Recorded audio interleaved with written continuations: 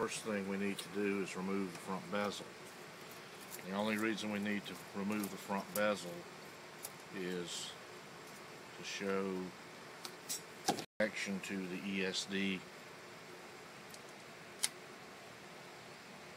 Or you could use this ESD on your table if you have it, but if not, connect an ESD strap. Remove the top cover. Loosen the screw. Thumbs on the pads. Slide the back. Lift off. Okay. Next step, we have to remove the PCIe riser and cage. There's a screw here and a screw here on the back. These are captive screws. Remove the cage and set it aside. Next, we need to remove the PCI fan and its mounting hardware. Is this screw, which will loosen the fan duct, unplug from the motherboard. There's a pin here, slide the fan assembly back and lift up and out. Okay. Next step, we need to remove the SAS cable from the back plane and from the basic board. This will not be reused, we'll have a different one. Okay, now we have two pieces to install. You can install just the SAS module itself without the super cap or the battery backup unit, or you can connect them both. In this case, I'll install this one first and then we'll install this one so you can see that you can do this operation first.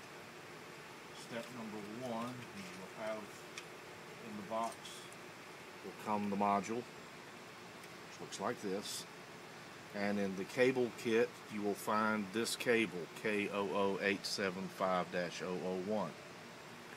Attach, and you need to attach the cable to the module first. Attach and push in and secure. It should latch. The cable will fold over like that and set that down. Also in the kit with the card, you're going to find 4 standoffs to go in these holes on the board. There's one here, one here, one here, and one here. So the standoffs are inserted in the board. Then use those to help line up your module so that you see the holes in the module line up with the tops of the standoffs. Get it lined up, press down to seat. Now, also in the kit associated with the standoffs are 4 pins to secure the standoffs. The pin looks like that. And each one of these standoffs has one of these pins pushed down through it to spread the standoff features out, the retention features, to hold the module securely to the board. This one seems to be giving me a hard time for some reason. And this one can be kind of tricky because it's right next to the heat sink.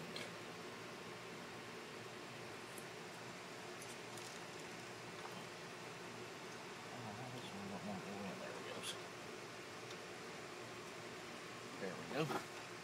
Now, the other end of this cable attaches to the back plane and it's routed down underneath this air dam like that, and then plugs into the back plane. Again, press and make sure it's snapped in securely. Tuck down.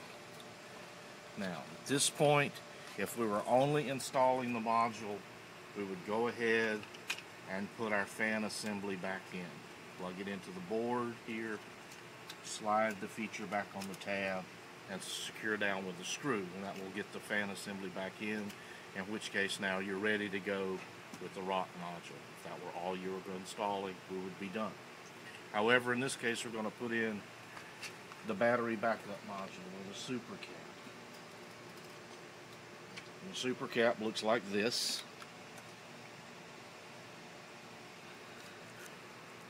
And in the cable kit, you're going to find a cable that looks like this. It's K00-878-001. Okay, smart super cap cable. And you need to attach the cable to the module before the module goes in the chassis. So the cable installs with the contacts facing up. Oops, got the wrong end. It's keyed so that one end goes in here and one goes in the other.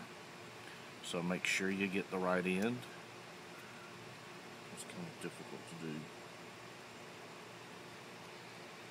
At least it is for me. I'll have it upside down, that's why. Contacts up. Alright.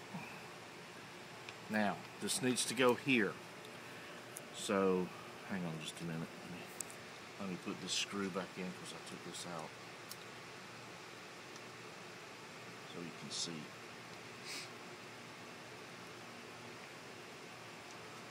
That there is a in the chassis by base, there is this screw. This is a retention feature to help hold the super cap in place. So this screw needs to come out.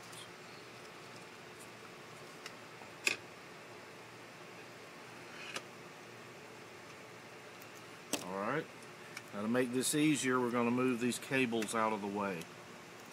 The other side of the bracket that holds the top cover down. These features here in the bottom are where these features in the bottom of the super cap are going to engage. So line your module up.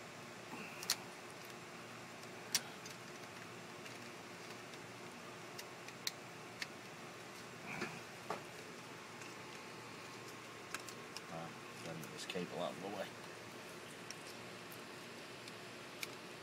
And then slide all the way as far as she'll go. Now the screw needs to go back. Yeah. So it screws back down. And the screw head will help to keep this from sliding backwards and becoming disengaged. Now these cables, now we'll route them down in here. But first, we need to route our cable over to the RAID module. So to do that, first thing we're going to do is disconnect the alarms cable, because I'm going to route the super cap cable through this channel and around. And there's a bunch of cables already in here, so just kind of push them back against the fan as best you can. And actually what I'm going to do is I'm going to lift out the front panel cable. It's marked front panel, and kind of move it out of the way temporarily.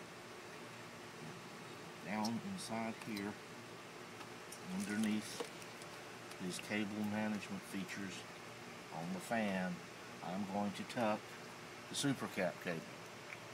Okay? Now once it's in place, I'm going to take the front panel cable and tuck it back down. Okay?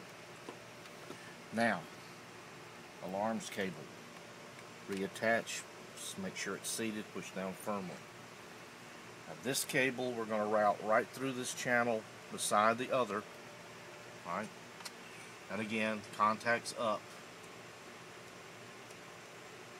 And it plugs into this connector on the ROC module. Just kind of tuck him down, tuck him over, like about that. Now back in goes the fan. Engage the tab, slide it back, the connector plugs back onto the server board. and the screw holding the duct is screwed back down. Now, all we have to do is replace the top cover. I'm sorry, replace the PCI cage. Delete it out.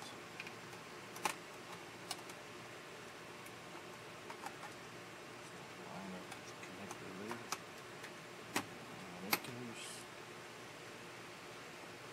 Screw this one and the screw on the back.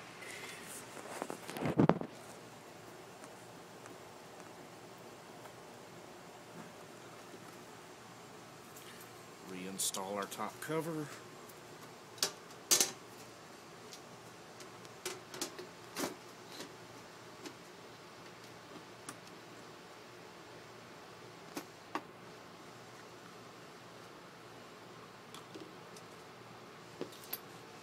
Reattach the bezel.